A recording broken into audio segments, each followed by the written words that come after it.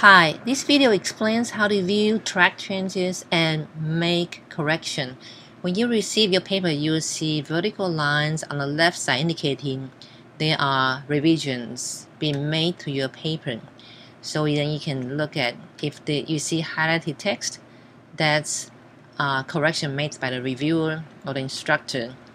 And there will be comments, and in the bubble say deleted, indicating text, your original text that's been removed. Let's take a close look. In this sentence, it says study in which they selected several grade 8 general education math teachers. Originally it says 8th grade general education math teachers. So the original text has been removed with a revision. So that's how you detect where correction has been made. Let's look at a few more examples. In the citation references, you can see this person has used the long easy proxy URL, so it's been deleted and replaced with just a period. If in the case when the URL cannot be located, and then how do you make quick correction? So click on the review in Word document, and there you can accept the change or reject the change if you don't agree. So for example, if I put my cursor here, and now I'm going to say I'm going to accept this change, accept and move to next, and keep going one by one.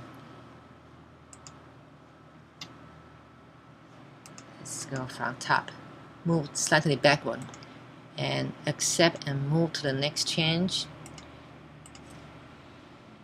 Okay, this one is not easy to see. Okay, let's see. There are headings that should not be in cap, so I'm gonna accept this correction.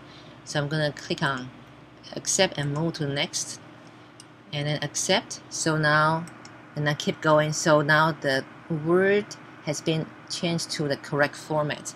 So I'm going to click on accept and move to next. Next is say delete the symbol. So I'm going to click on accept, and you automatically move to the next. So you click accept to accept the changes. If you have a review, and I'm going to do one more. So now it goes up to the next track changes that I should make correction. You can also do accept all changes after you have reviewed all changes, or you can save this document a separate copy, so you can see the original file with track changes, and then just accept all to have a clean copy. Then you can compare notes. That might be the fast way. I usually do it one by one so I can see what changes I need to make. So if, for example, for this one, grade 8, I can click on this and click on accept, and it will be changed automatically. So for this one, if I say accept and accept, you can see it has been changed to grade 8, or it moved to the next track change, so I can locate the previous one. So you got an idea how you make correction using the accept button or reject button. And that's it. Good luck.